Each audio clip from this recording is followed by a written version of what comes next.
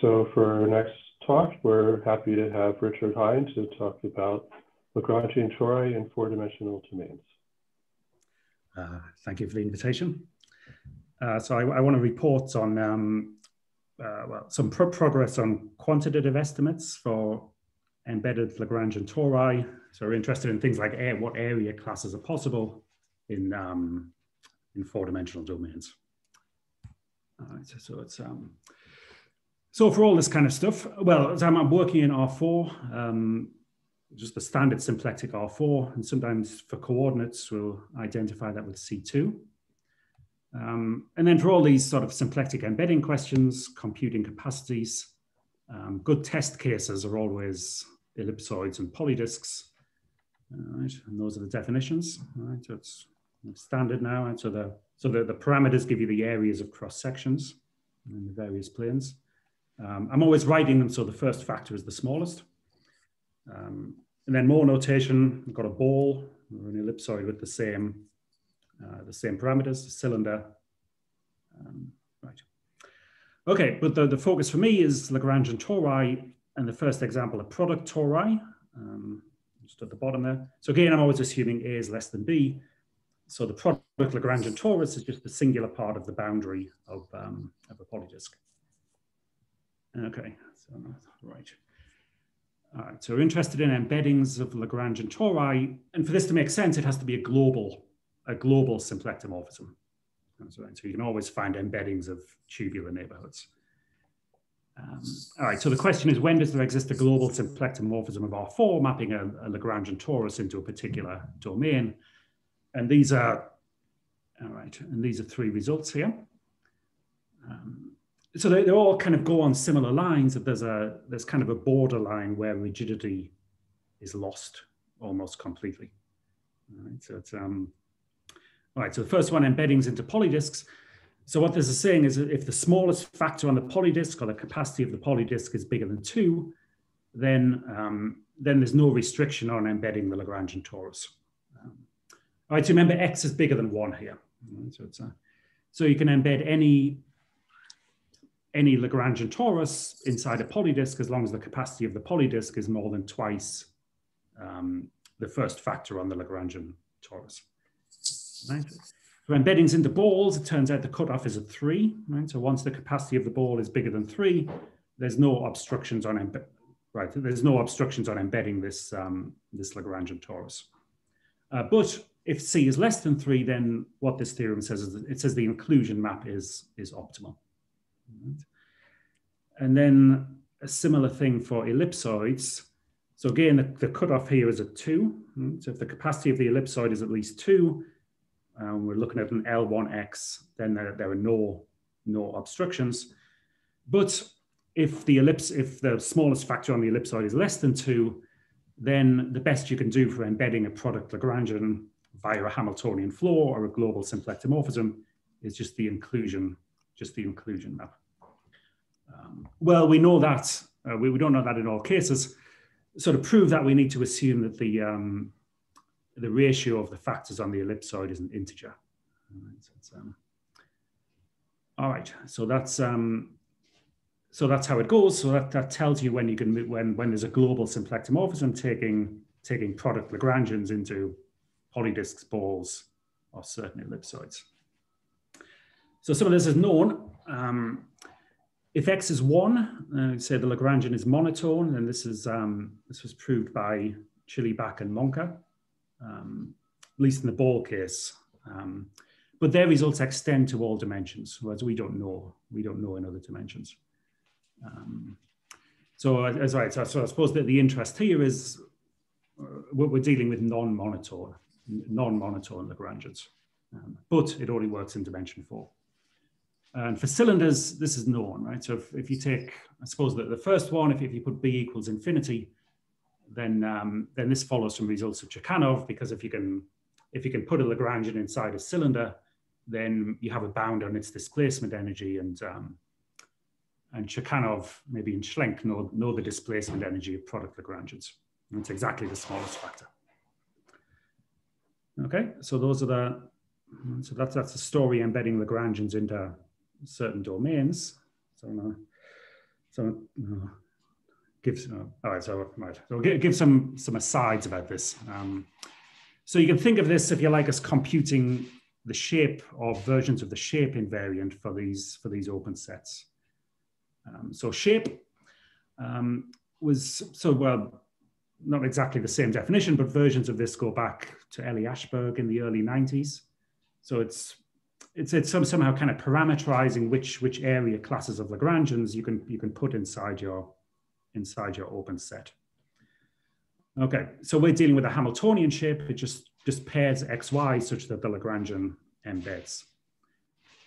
And you can think of it, I guess, so you can think of this as some kind of version of a symplectic capacity because it's certainly monotonic under embeddings and it has the right scaling properties as well. Right. Okay, so another way of writing our results.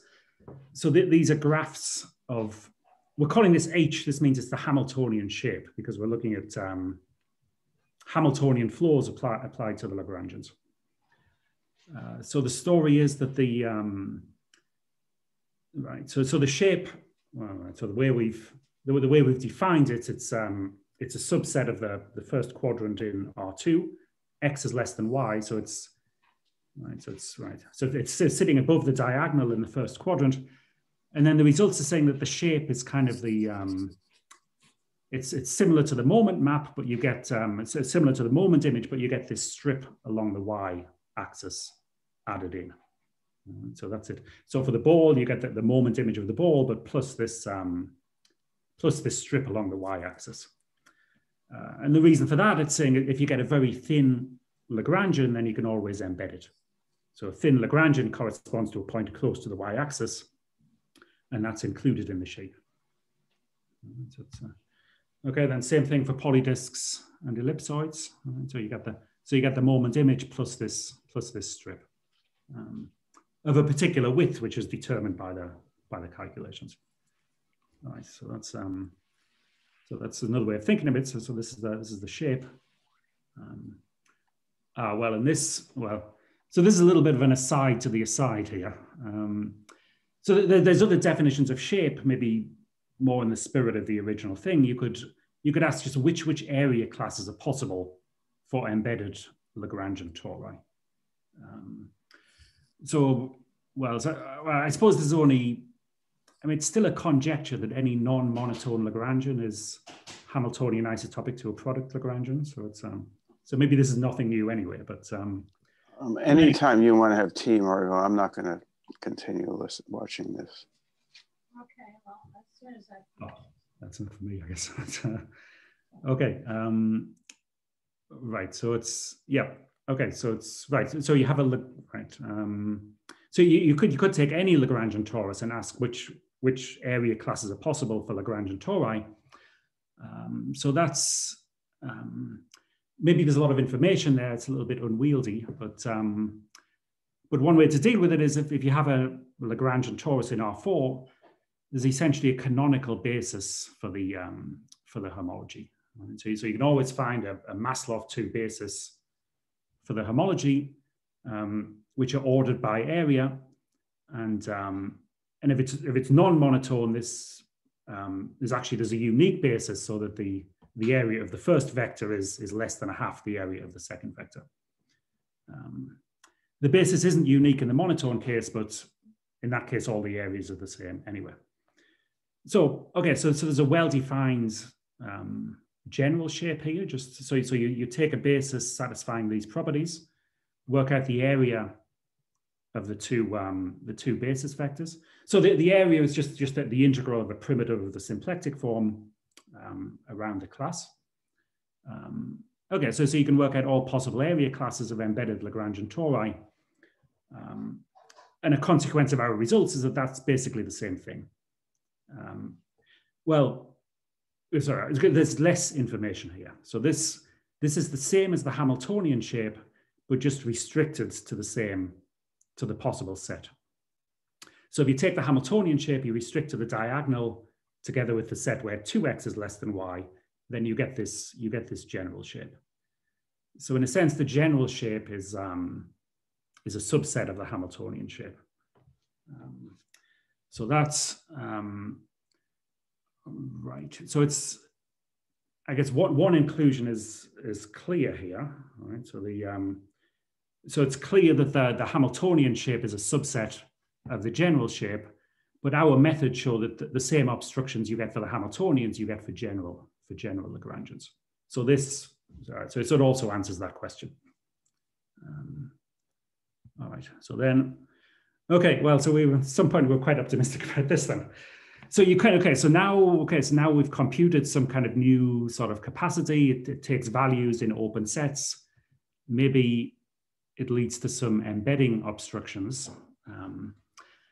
And there is some kind of some motivation for that in the literature.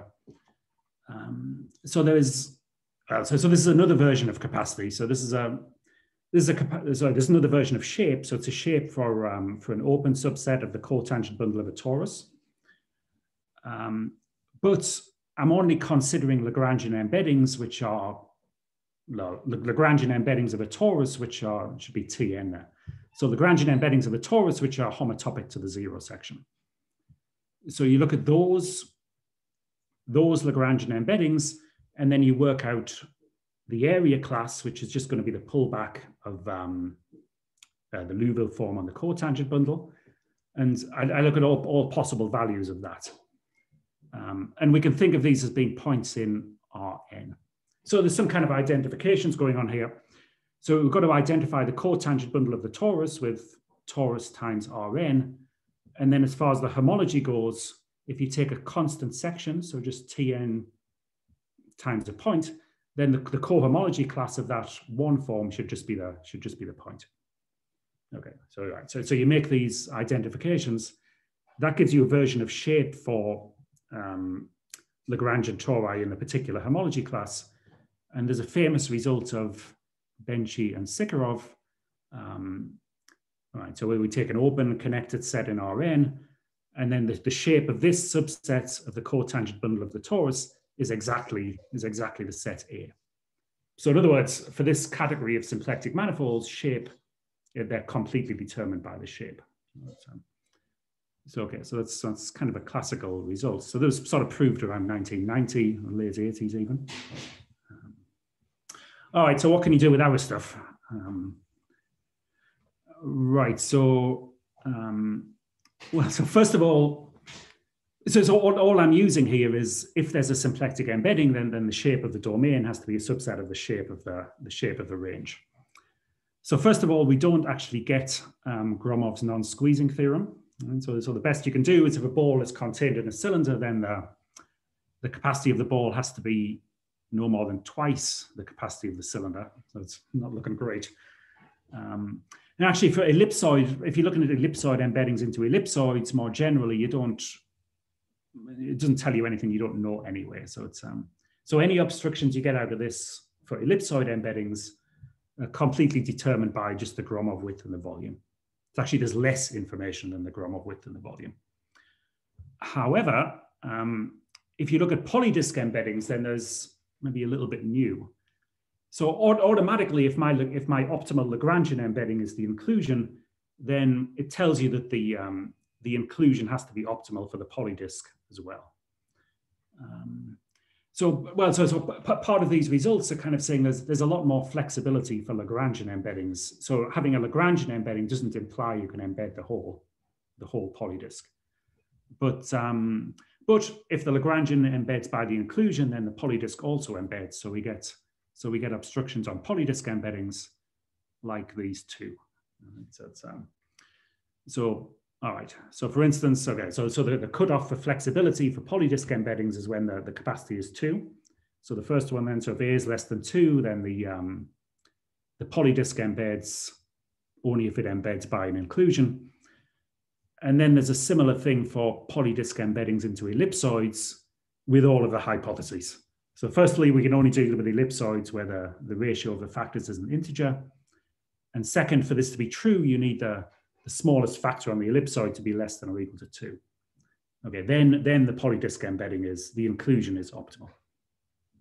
So it's not too bad. So this gives you, well, the first result is known by Hutchings combined with the work of Choi. but so anyway, so we can reprove that. So this is using ECH method. So the paper is beyond ECH. The second result is known, similar kind of techniques, but constrained only if x is less than 2, I believe. So in Hutchings' paper, it has this result for x less than 2, but the same hypothesis, the ellipsoid has to have integer ratios on the parameters. But that's been generalized now by Digiosia, Nelson, Ning, Weiler, and Yang. So actually, you can generalize this to where the ratio of the factors on the ellipsoid is a half integer. But still, that's condition that x has to be less than 2. So it's a little bit strange. So somehow our results, our proofs are a little bit easier in the case when x is bigger than 2. So this sort of complements itself a little bit. Okay, so I'll try and talk about this a little bit then. So I'm going to show more or less how the proof goes in the case when, so the Lagrangian case when the case when x is bigger than 2, and you're embedding in an ellipsoid with capacity less than 2. I'll talk a little bit about that. All right, questions here? All right. Okay. All right. So this. Right. So this is supposed to be a little sketch showing you why all rigidity, why this whole problem becomes completely flexible once the capacities get beyond 2, or whatever the case is. Right. So what's drawn here? This is an immersed Lagrangian in C2. But it has, right, but so this is an immersed Lagrangian in T2, in C2, but it has prescribed area class, basically. All right, so gamma is winding n times around a square of area just slightly bigger than 1, and sigma is just the boundary of the unit disk. All right, so E1, E2 here, this is a Maslov 2 basis. Right, so it's a Maslov 2 basis for the homology of that immersed Lagrangian. And then if you check the area class, so so sigma has area class 1, it bounds the disk of area 1.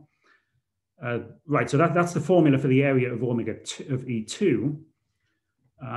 So you can see, so I can get E2 to have area anything bigger than 1 and be able to take A as close to 1 as I like just by taking n very large.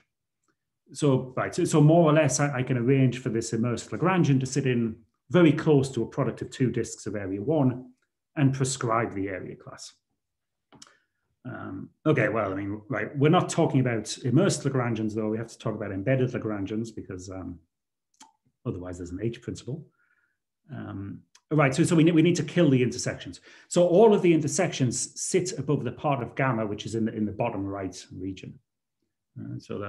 So the plan is to kill the intersections.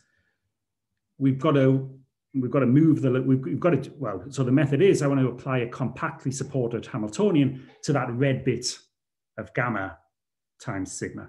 So I just want to kind of move that red bit up in the Z2 direction to kill off all of the intersections and produce an embedded Lagrangian. Okay, well, so the Hamiltonian that does this is that one there, right? So chi is a function of Z1, G is a function of Z2. So you choose G. G is a Hamiltonian function which displaces the unit disk. So you can do that inside a disk of area roughly 2. So I need area roughly 2 in the fiber. And chi is some cutoff function. So it depends on Z1, it's a cutoff function. It wants to be equal to 1 near the bottom right corner.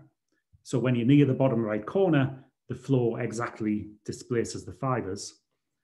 But then you've got to worry that you don't create any new intersections. So with everything oriented correctly here, these red arrows are supposed to be telling you where the flow would go when you project it down onto the Z1 plane.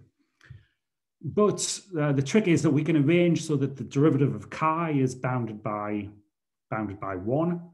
The norm of G is bounded by 1. So the norm of these red arrows are again bounded by 1. And that means this flow never, when you look at a bit of the flow inside the square, it never quite goes far enough to produce new intersections. And the vertical bit goes off to the right, so that doesn't produce anything new either. Okay, so that gives you an embedded Lagrangian, but the penalty is we've now used area 2 in the base and area 2 in the fiber. So the conclusion is you have an embedded Lagrangian in a polydisk P22. And if you're clever about this and you kind of study it up a little bit, it's actually in an ellipsoid 2,4. In the toric moment picture, you can draw an ellipsoid 2,4, intersect it with the square P22, and you can actually force it to sit inside that, which is enough to answer all of our results. So that explains why all the rigidity is left when this factor on the ellipsoid is bigger than 2. Right, so that explains the ellipsoid examples because I'm assuming the factor is an integer. For the ball, you can check that E24 intersect P22 sits inside a ball of size 3. So it's really the same construction explains everything. All right, so that's why rigidity is lost at some point. So now I want to talk about the other side of this.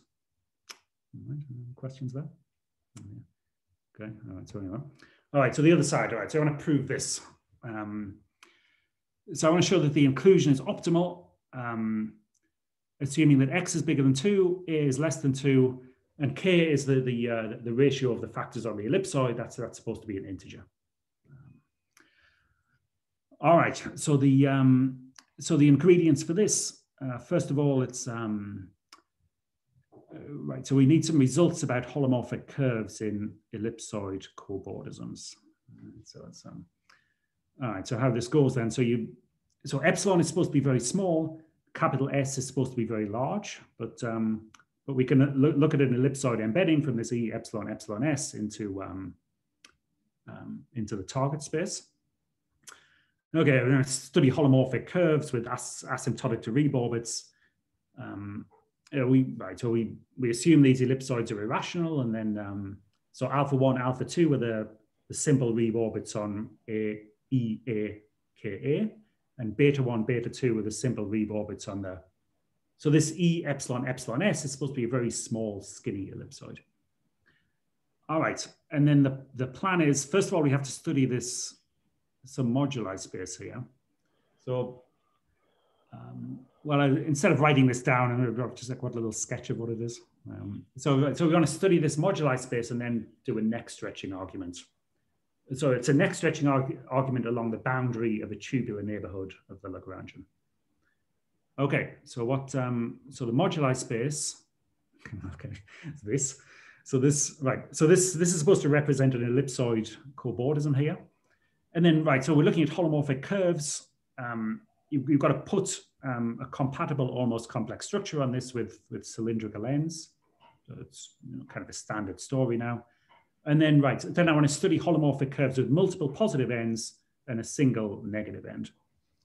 So as far as the positive ends go, it's not a great picture, but m of those positive ends are asymptotic to the same short orbit on the ellipsoid EAB. And then a single positive end is asymptotic to the long orbit. And the negative end is a t-fold cover of the short orbit on this E epsilon epsilon S. And T, the formula for T is chosen exactly so these curves have Fredholm index 0. So, all right, so that's the moduli space we want to look at. And then, right, so this is supposed to represent neck stretching here. So you take that skinny ellipsoid and you put it almost right on the embedded Lagrangian. Right? So somehow or other, what I'm interested in, I have some embedded Lagrangian torus beside my ellipsoid EAB. I put this little skinny ellipsoid on the Lagrangian, and then by the Weinstein neighborhood, you take a Weinstein neighborhood of the Lagrangian, the cotangent bundle of the Lagrangian, and I take an epsilon disk bundle in there. So it's the epsilon disk bundle defined with respect to a flat metric on the Lagrangian. So it's a flat metric on the Lagrangian. That means that the Reeb orbits on the boundary of this disk bundle correspond to geodesics on the Lagrangian with respect to the flat metric. So I pretty much understand what they are, right? So they're indexed just by homology class on the torus. Okay, so this is what happens when you stretch the neck. So you get that kind of thing. So you get a curve inside the disk bundle with one negative end on the ellipsoid. That's the negative end we started with. And it turns out there's exactly t+1 positive ends. And each of those t+1 positive ends match up with some kind of holomorphic curve in the complement of the disk bundle, or you can think of it as just kind of in the complement of the Lagrangian. So these holomorphic curves at the top level have a negative end, which you can think of as being asymptotic to a geodesic on the Lagrangian. So that's the okay, so that's what happens. All right, okay, so there's t+1 curves in the top level, right? So said that. Okay, and then the claim is you can just read off the constraints from this. Okay, so there's two cases. So to get this conclusion, we do need M to be very large. So M is the number of positive ends of curves in our moduli space which are asymptotic to the short orbit on the big ellipsoid. So we need existence of this moduli space when M is very large. Anyway, okay, so in the first case, suppose all the geodesics are asymptotic to orbits in the class, right, or geodesics in the class I, 0. So this homology class is defined with respect to our canonical basis of the torus. So in other words, they're winding around the geodesic which bounds a disk of area 1. Well, okay, so it turns out in this case, if there's t+1 curves in the top level, it turns out t of them have to actually be planes and have no positive ends. There's a little argument for that. But then you can just count the area. So the area of our initial curves in the moduli space, so you have M ends asymptotic to the short orbit, that has action M times A, and then a single end asymptotic to the long orbit, that's MA plus KA. That has to be bigger than the number of planes. And by index reasons, the number of planes is Tm plus K plus 1. So you rearrange that inequality, and that gives a contradiction if M, so it gives a contradiction if A is bigger than 2, if A is less than 2 and M is very large. Right, so I'm only claiming rigidity if A is less than 2. So if A is less than 2, the left-hand side here is positive, and it's going to get very large as M goes to infinity. So the idea is that gives a contradiction. All right, so that's one. So that's the case where we need M to be very large. The alternative then is that we get you get more interesting curves at the top level. So in particular, there's going to be some kind of some sort of holomorphic curve at the top level in that picture, which is asymptotic to a geodesic in a class IJ with J negative. Okay, so we just have to analyze that curve. I don't know how many positive ends it's going to have, but it's going to be some number less than M. And then it may have either 0 or 1 ends on alpha 2.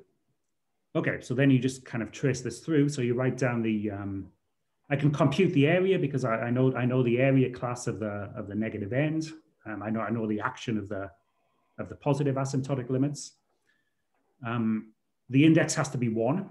And so that's a calculation. It's somehow generically it has to be 1. Otherwise, we see curves of negative index somewhere else.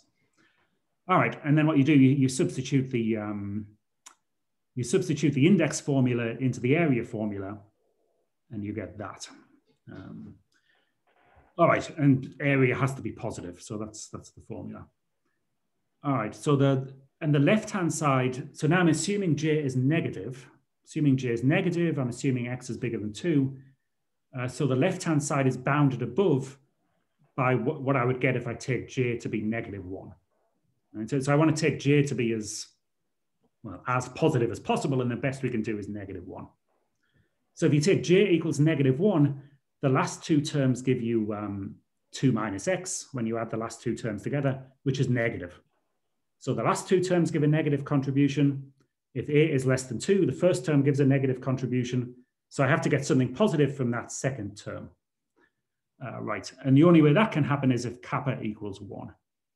Okay, so you can just substitute in j equals -1, kappa equals 1, and then the inequality exactly boils down to this thing I've got written at the bottom, which is like saying inclusion is optimal. So that's it. So at least in the case when x is bigger than 2, these estimates just drop out. Okay, so that's that then. All right. Well, so the gap is we have to prove that moduli space is non-empty in particular for large M, and that's non-trivial. Right. So for that, right. So we have to use a lot of stuff. So it's an induction. So this is the step 1 that was missing: construction of these moduli spaces. So we have to rely on we're sort of following an induction arguments of McDuff. We need to kind of keep correcting things so we'll see where this comes. We have to know about existence of certain cylinders. So I wrote something about that with Kerman. And then ultimately it relies on obstruction bundle gluing, which is due to Hutchings and Taubes. Right, so I'm not going to try to describe that. So we'll just draw a little picture again instead. All right, so this so this is supposed to explain the induction argument here. Right, so what's going on? So I'm trying to, okay, so the induction hypothesis, so suppose I've constructed these curves for M, so with M positive ends on alpha 1, and I'm going to try and construct the same moduli space, but with M plus 1 curves on alpha 1. So that's kind of the game. So the top left curve is something that exists by assumption. There's an advantage here, all these moduli spaces are compact as well. So that's kind of nice. So once you construct them for one almost complex structure, you have flexibility there. Okay, so the curve on the top right, on the top left exists. Top right is not so hard, so it would come out of my work with Kerman or out of ECH or probably some version of contact homology as well. So the top right is just the cylinder between the short orbits on EAB. Right, but now we have to worry a little bit about where the negative ends are. So there's a little bit of, so the middle level here is the symplectization of the boundary of an ellipsoid. It has to be, the parameters on the ellipsoid have to be a little bit bigger than t. So it's an E1 t plus epsilon. So there's an argument, the curve at the top left, I can get a curve asymptotic to a t-fold cover of the short orbit on a scaling of an E1s. But the same thing goes through as long as the second parameter is bigger than t. So we'll take it as small as we can get it and just take a t, to take the second parameter on the middle ellipsoid to be t1 plus epsilon. Okay, in the middle level, there's a pair of pants. All right, the bottom, the negative end of the pair of pants is on a gamma 1 to the t plus 1 now. And then at the lower level, you correct that gamma 1 to the t plus 1. It turns out it has the same index or the same Conley's Ender index now as a beta 1 to the t plus 2 in this very skinny ellipsoid. So, okay, so the plan is to glue all this together. So it's index-wise, it looks fine. So because of this t plus epsilon, things are perfectly arranged for this middle pair of pants to have Fredholm index 0. And in fact, it's easy to see that this curve exists. But the reason why you can see it exists is because it's a t plus 1 times multiple cover of just a trivial cylinder in that symplectization. So this middle curve is certainly not cut out transversely, and that's why we need that's why you need the obstruction bundle gluing to do this. Pardon me.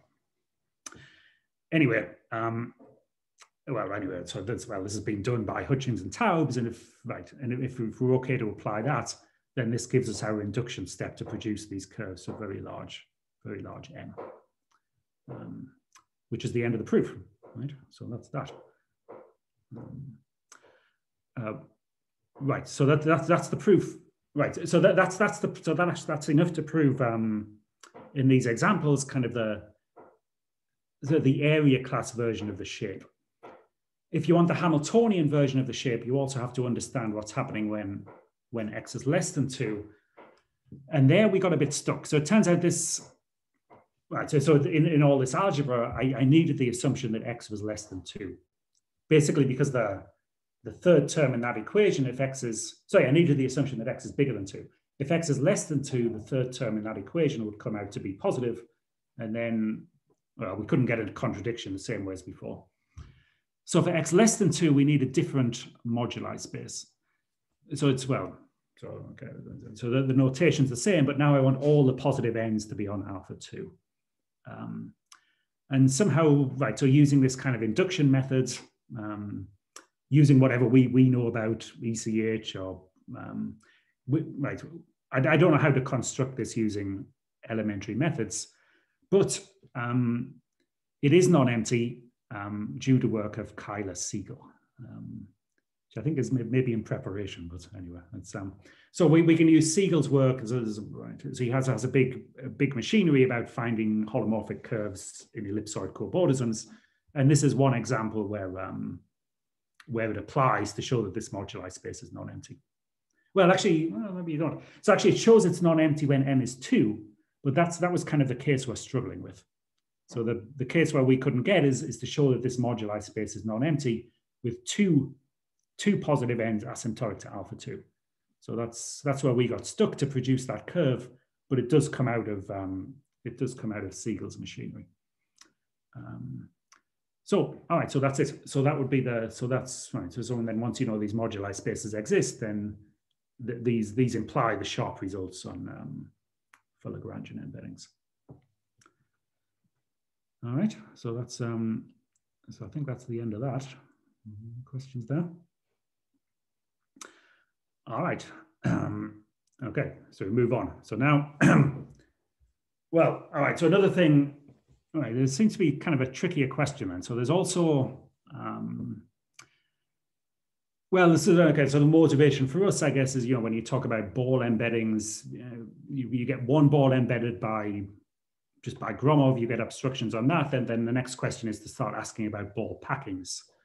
But of course, this is a delicate business because it starts tying in with things like displacement energy of Lagrangians and so sort of delicate issues. Anyway, okay, so this is right. So the general question is then: so a Lagrangian is not occupying any volume.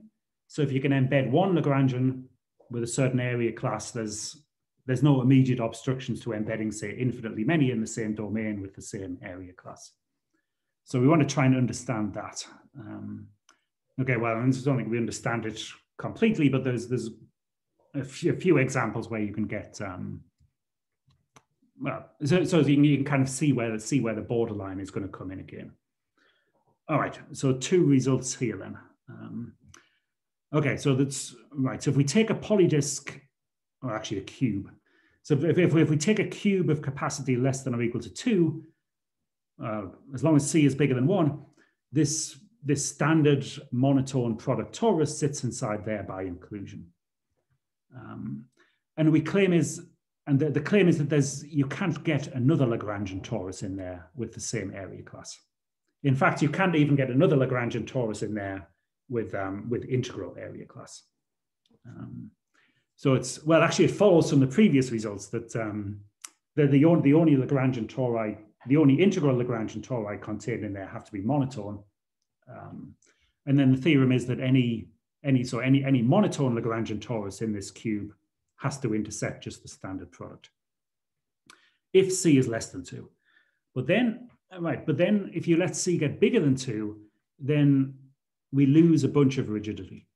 All right, so if C is bigger than 2, all right, so then what? So then, so then there's, well, so I'm working with integral Lagrangian tori because it's kind of a nice picture. So then you can look at all integral Lagrangian tori which naturally sit inside the cube.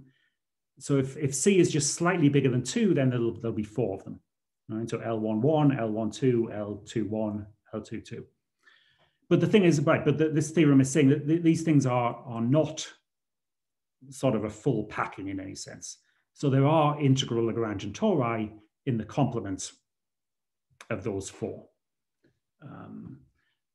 For example, in fact, you can even find a symplectomorphism from the closed polydisk into the complement of those Lagrangians. So I need the closed polydisk. So the open polydisk just embeds by the inclusion, but the closed polydisk contains a copy of L11 in its boundary.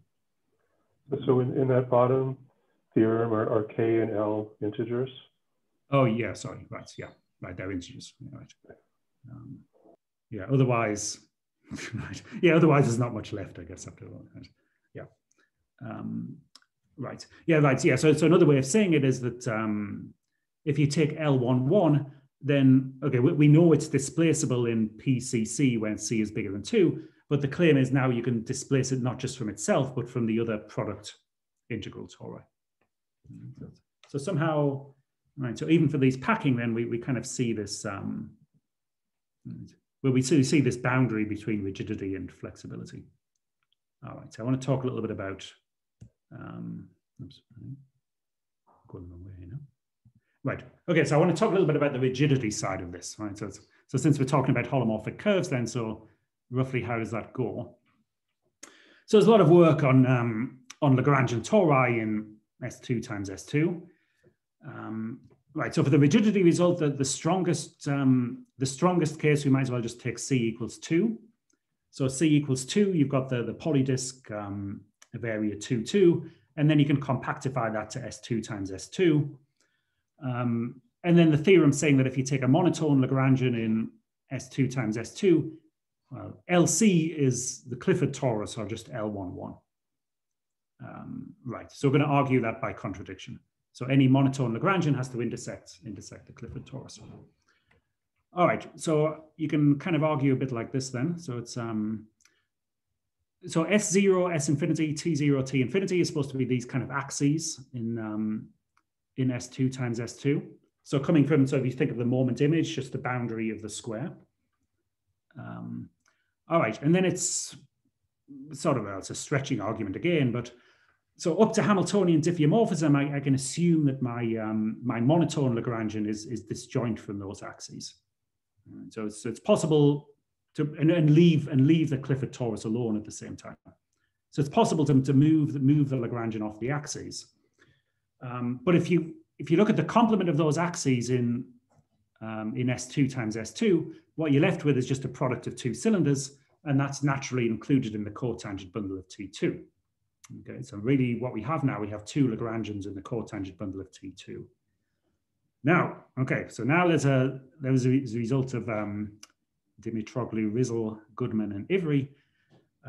Any exact Lagrangian in there in the cotangent bundle of T2 is Hamiltonian isotopic to the zero section. Well, actually, in my identification, I could even assume here that the Clifford torus is the zero section. So it's not claimed, well, okay, it's there's no claim on this sticking inside some kind of disk bundle, but anyway. But at any exact Lagrangian in T star T2 is Hamiltonian isotopic to the zero section. In particular, it has to intersect the zero section. The question is also, are we done? So unfortunately not. So the problem here is when you push the thing off the axes, okay, you're going to get a Hamiltonian, you're going to get a Lagrangian torus in the cotangent bundle of T2, but it might not be homologically non-trivial. Right? So it might be you might end up with a homologically trivial torus. In which case, even though it's monotone, I can't conclude that it's exact, so I can't do this result. Okay, so that's right. So this is where we have to start doing some stuff. Okay, so right. So the plan is that's not going to work. So the game is instead to remove a different set of curves, such that when I push the Lagrangian off, it is homologically non-trivial. So the game is, instead of taking, right. So before we kind of found a Lagrangian in the complement of the. Let's remember what these were. There was the T0 and the T infinity. We're thinking in the class. All right, so it's I can label homology classes just by how many copies of S2. So we have the T0 and T infinity, I'm going to say in the class 0, 1. And we also have the S0 and S infinity. So the S0 and S infinity, I'm saying are in class 1, 0. And I want to replace them by holomorphic spheres in a class 1, D. Okay, so there's a little bit of just kind of blowing up, blowing down here. Right, so just a little example. If you did happen to have two holomorphic spheres in the class 1, D, they would intersect in 2D points generically. And then F is supposed to be the spheres in the fiber, so in the opposite class, in the class 0, 1 through these points. Then you could play a little game. You could blow up those points, right? And then, so then pull back the G, the H, and the Fs. So they're the transforms. And then we can inflate. Sorry, a little mistake here. I think I want to inflate G and H with capacity D, and then blow down the transforms of the Fs. So the game here, so G and H have area 2 plus 2D, right? Because the areas of the S2s are 2. So G and H have area 2 plus 2D. The Fs have area 2, right? So anyway, but, right. So what I want to do then, so it's all right, but T's, well, okay. So the Fs have area 2. So when I do all this inflation of, so after I blow up the points, the G and the H are going to have self-intersection number 0. So when we do the inflation, their area doesn't change. So G and H are going to stay at area 2D plus 2. But if you look at what's happening to the fibers, so suppose if we look at a smooth fiber like T0, it starts off having area 2, but it intersects G once and H once. So when you inflate those two spheres, it's going to bump up to 2 plus 2D again. Okay, so just a little bit playing around with inflation, blowing up, blowing down. This gives you a new copy of S2 times S2. It still comes out to be monotone, but now the transforms of the G and the H now become symplectic spheres in the 1, 0 class. So this kind of change of coordinates, we've kind of converted the 1D class to the 1, 0 class. All right, okay. So, right, so I want to kind of choose G and H so that they're in the complement of the Lagrangians, but so that our Lagrangians are homologically non-trivial in the complement of the G and the H. Right, so this is what I want to do. Right, so the whole game now is to choose very convenient G and H, so that so when you do all this inflation, first of all, this mystery Lagrangian plus the Clifford torus stay monotone, plus I want them to become homologically non-trivial in the complement of the G and the H. We'll see why. So it's kind of nice word to kind of call G and H here as linking spheres. So I want to somehow find spheres that link the Lagrangians, and I claim that's easier to do in high degree. All right, okay, so now I'm going to try and draw what's going on here.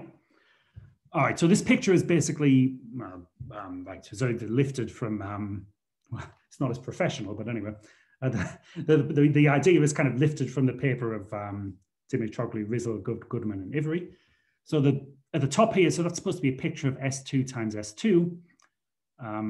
Those kind of shapes. So it's supposed to be foliated by holomorphic spheres in the class 0, 1. So I'm thinking the class 0, 1 as being the fiber class here. And then there's a projection onto another copy of S2, which, if you like, is just the moduli space of holomorphic spheres in the 0, 1 class. If you like, I mean, you could even identify that with S0 itself. If we keep the complex, if we keep S0 holomorphic, the projection is just taking the intersection of the sphere with S0. Okay, so that's supposed to be a picture of S2 times S2. Thinking of it in terms of a foliation by holomorphic spheres. Okay, so what they show is so this basically goes back to Gromov, but if you study a complex structure which is degenerate along the Lagrangians, we can assume that the projection of the Lagrangians is actually a circle. So for both Lagrangians, the Lagrangians are going to project to a circle on the base. So the Lagrangians project to a circle on the base. If you take a point in one of those circles and look at the pre-image, that's going to be a 0, 1 sphere, and the Lagrangian is supposed to intersect that sphere exactly in a circle. Okay, so that's the picture. So the point is here. So the fact that these circles are disjoint and embedded, that follows from the monotonicity assumption. Right? So it's all to do with holomorphic curves can't kind of break twice in this scenario. Okay, so that's what's going on. So the Lagrangians then, we kind of like, we see them now as sort of circle bundles over a circle. The Clifford torus is fine. So when you do the Clifford torus, the circles that you see separate S0 and S infinity inside these fibers. But the problem is, for my monotone Lagrangian, it might not be homologically non-trivial, which means the circles might bound a disk, which is contractible in the cotangent bundle of T2, or in the complement of S0 or S infinity. Okay, so what we're trying to do then, so we really want to find holomorphic spheres, which in particular intersect the disks in this class tau. So somehow I know for sure I can find a holomorphic sphere that intersects. So there's kind of two families of disks with boundary on this monotone L. Things like S0, S infinity intersect one of the families of disks, but the problem is to find holomorphic spheres that intersect the other family. So the game is there. If I could do that, then when I do the blowing up, I can keep L monotone, and also I can make sure that it's homologically non-trivial so that I can apply this, this Hamiltonian classification result. All right, okay, so that's that. So now, all right, so now, okay, so how to find, you believe that picture. Right, so now the question is how to find holomorphic curves in a class 1D with kind of good intersection properties with respect to disks with boundary on the, in particular on this monotone Lagrangian.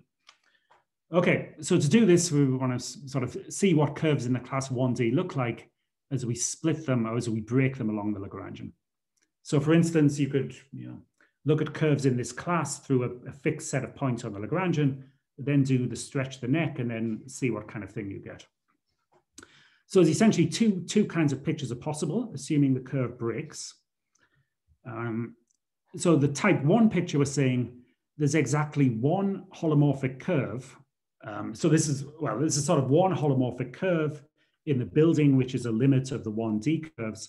There's exactly one holomorphic curve which projects injectively and is asymptotic to L. Right? So if you look at the projection of that curve under our projection map, you'd kind of get an open set with various punctures corresponding to its asymptotic limit on L. Right? So that's type 1. Type 2, there's exactly two curves in the limiting building which are asymptotic to L and project injectively. So now when you look at the projection by P, one of them is going to project on one side of PL and one will project on the other side. So the reason for that then is just because curves in the class 1D intersect fibers in the class 0, 1 exactly once. And you have positivity of intersection. So you can get these kind of arrangements in the building. So the problem is the type 1 curves are the bad case. Sure, okay. Right, so the type 1 curves are the bad case. So the thing is, I can kind of try and do some deformation and push this curve of type 1 around. So when we're looking at this type 1 case, the two disks on the bottom could be covering curves in the fiber. So those two disks on the bottom could be planes in the class tau. So if you jiggle around, if you deform the curve in the type 1, maybe you can get a smooth sphere, but it's going to intersect disks in the, so it's going to intersect broken disks asymptotic to L, but maybe in the wrong half. Whereas in the type 2 case, we can kind of push the curve either up or down, and I can get the intersections that I want. So I don't know how clear that is, but anyway, so the game is I want holomorphic curves of type 1D that limits onto holomorphic buildings of type 2. Then I can kind of try and push them around, get the intersection properties I want, do this blow up, blow down, and then hopefully we're done. All right, so okay, so this is just right. So just the last seconds here then. So how to find curves of type 2? I want them type 2 with respect to L and LC. Right, so the game is so type right. So so curve of class 1D goes through you can find a curve through 2D plus 1 points. Right, so generically. So I want to fix d plus 1 points on the Clifford torus and d plus d points on the other one. Stretch the neck. All right, so then there's sort of three observations here. The first one is that the curve is type 2 with respect to the Clifford torus. So that's, right, so that goes back to my, a little argument with, a paper with Sam Lissy. So if it's a type 1 situation, you get a curve looking something like this, but all the planes that bubble off asymptotic to L, they all lie in the same class. So, right, so if you were type 1 with respect to the Clifford torus, because there's d plus 1 points fixed on it, you'd see d plus 1 planes either kind of hanging down from the Clifford torus and intersecting S0, or asymptotic to the Clifford torus and intersecting S infinity. Either way, that contradicts positivity of intersection, because you only allow d intersections with the 0 section and d intersections with infinity. All right, so you type 1, so that's right. So no restriction on d to prove that. So you're typically going to be type 2 with respect to LC. But then you worry about type 1, then you worry about L, and then try and argue that by contradiction. Okay, so if you're type 1 with respect to L, same argument. I'm going to see, so now there's d points fixed on L. I'm going to see d planes either covering disks in tau or covering the other half. I'll go back a little bit here. So if you had disks covering right, so asymptotic to L, covering the other half of the fibers, they'd intersect both S0 and S infinity. So each of those disks would produce an intersection with both S0 and S infinity. And that's going to result in a holomorphic plane with a holomorphic building with 2D zeros and poles, in addition to the D we've already got by curves asymptotic to asymptotic to LC. But I only have D zeros and D poles to play with, so that's a contradiction. So if the building is type 1 with respect to L, there's going to be D planes as part of the building, and they all have to cover disks in tau. All right, okay, but then the punchline is the remaining curves, the holomorphic curves we started with were in class 1D, they have area 2D plus 2, all right? I've seen D disks bubble off asymptotic to the Clifford torus, so if we subtract those, there's D disks, I'm sorry, even D plus 1, sorry, D, right? D disks asymptotic to the Clifford torus, you subtract those. There's going to be D disks covering planes in tau, that's another D off. So the remaining part of the building has area 2, but there's still D, because the curves in tau have neither 0 nor poles, there's still D zeros and poles to find. And we can arrive at a conclusion by applying monotonicity. All right, so the old argument going way back to Gromov, if you want to intersect a line at infinity, if we fix a little tubular neighborhood of infinity right from the start, every curve that goes through infinity has to lose a little bit of area. So if D is very large and you have a whole huge number of poles, you have to have quite a lot of area. So that's it. So that's supposed to be a contradiction. So you can't be type 1 with respect to L. You have to be type 2 with respect to L also.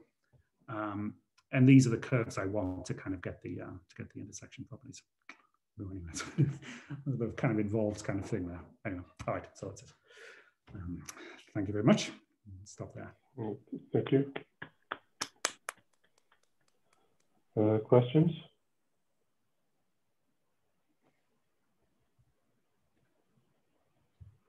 Well, I have a question. So you proved that in a cube of size less than 2, that any integral Lagrangian intersects L11.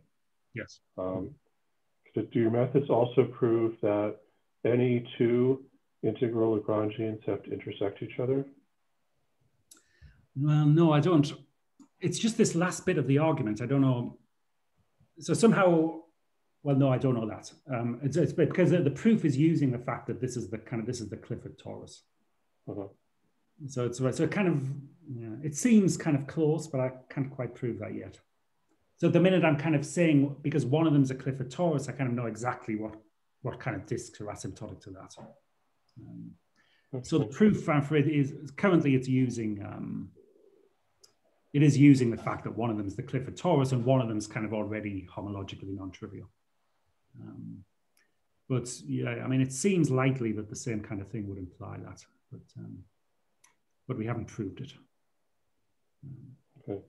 The related question I have is you showed that if the cube is size slightly bigger than 2, then you've got 5 disjoint integral Lagrangians. Do you think there's any upper bound on how many disjoint integral Lagrangians you could have in there? Yeah, I keep asking people about this. I have no idea. The thing is, we can only construct 5. I mean, it's very possible it's infinity. If I was going to kind of guess, I'd say probably there's infinity, but again, at the moment, we can only actually prove 5. Maybe it's just trying to visualize things, you know. And so somehow the 4 you can kind of see, the 5th one you kind of have to push off those 4, but then you try and get a 6th, and then somehow there's 4 of them you can see, and there's one that's pretty complicated already, and then you have to get a 6th one that kind of. So I think we need something system. Our construction's a little bit ad hoc. I think if we can get something a bit more systematic, I kind of think probably the answer is going to be infinity, but I don't really have any evidence for that, though. Okay, thanks.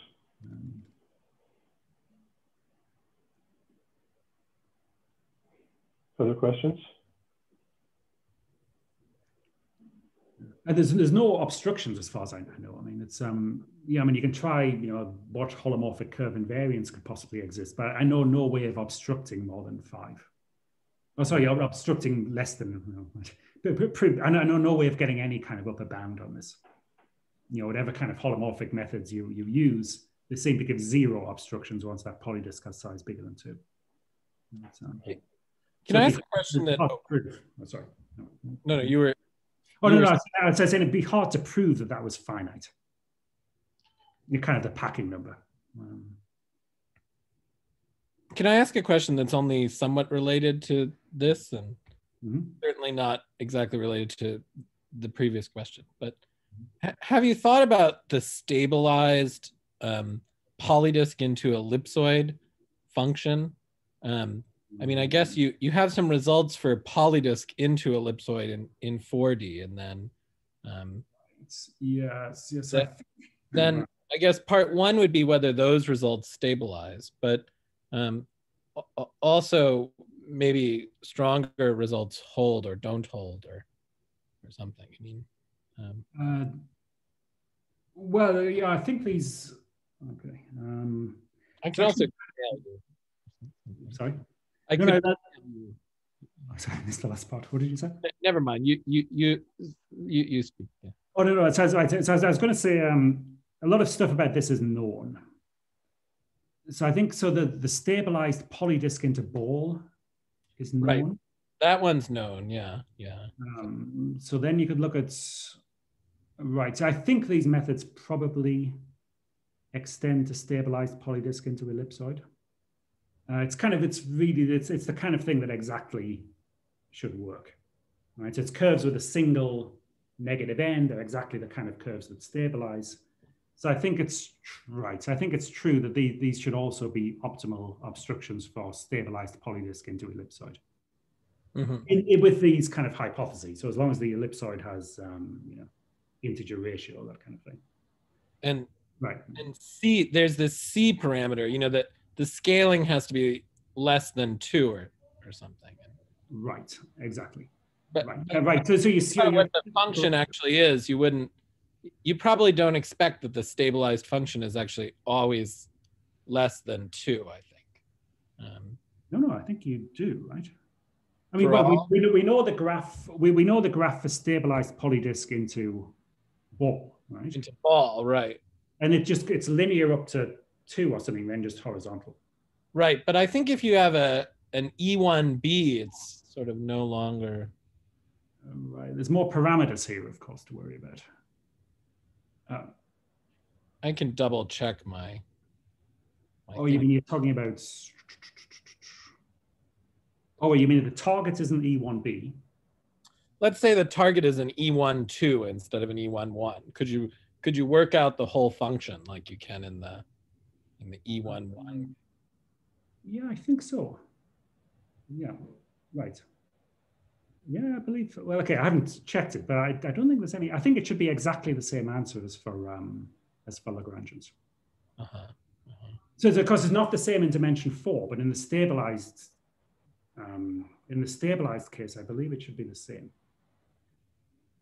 So the obstruction should still hold true, because basically you're looking at exactly the kind of curves that work in this stabilized case, you know, these things with one negative end. So the obstruction should still be true. And this construction exactly, okay, so it doesn't give you a polydisk embedding in dimension 4, but it gives you a stabilized polydisk embedding. But I didn't have the impression that they exactly met, that they give you the entire function. I had the impression that there's some missing information. But I could be wrong. I have to check. I don't know. Yeah, I haven't really thought about it. I just kind of assumed that would be true. Right. I did too. Well, maybe I'll write you an email or something. Okay. I was curious if you thought about it before. Of course, the stabilized ellipsoid problem is still open. There's that one. Ellipsoid into ellipsoid. Ellipsoid into ball, of course, still open. Right. Yeah, but ellipsoid into ellipsoid, I think is even stranger somehow. But maybe I'll write you an email about that as well. I mean, okay. So I was saying at the start. I mean, what we were kind of thinking, maybe with June a little bit. So these capacities you get out of these Lagrangians seem pretty weak somehow, at least for four-dimensional embeddings. It's not gonna solve the four-dimensional case. It turns out, okay. So assuming all this is correct, you would think they'd probably they could give stabilized embeddings as well. But even there, in general, at least for ellipsoids, they're not going to be sharp. So it's right. So it's a question how much we have to kind of add into this to start getting sharp embedding obstructions for ellipsoids, even in the stabilized case. I think I have the impression that folding is a little weak for a target and ellipsoid, even in E1-2. But maybe I can. I mean, it depends. I'm not sure. It seems to be sharp in these Lagrangian examples. For a target E1-2, say. Right. Yeah. Oh well. Okay. Wait a second. I mean, if it's okay, there's no flexibility. Well, okay.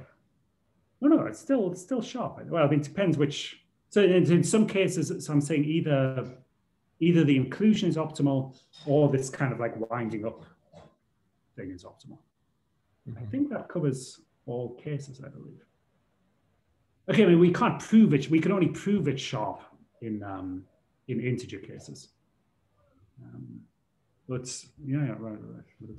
But that's okay. So this, if I can move my, well, maybe not. No, try and.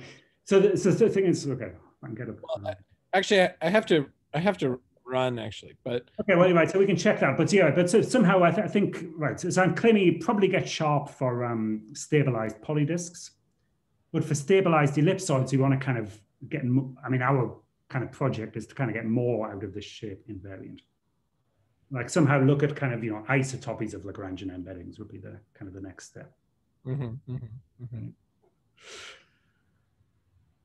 Well, I'll write you an email. I have some questions about that, but I'll write you an email.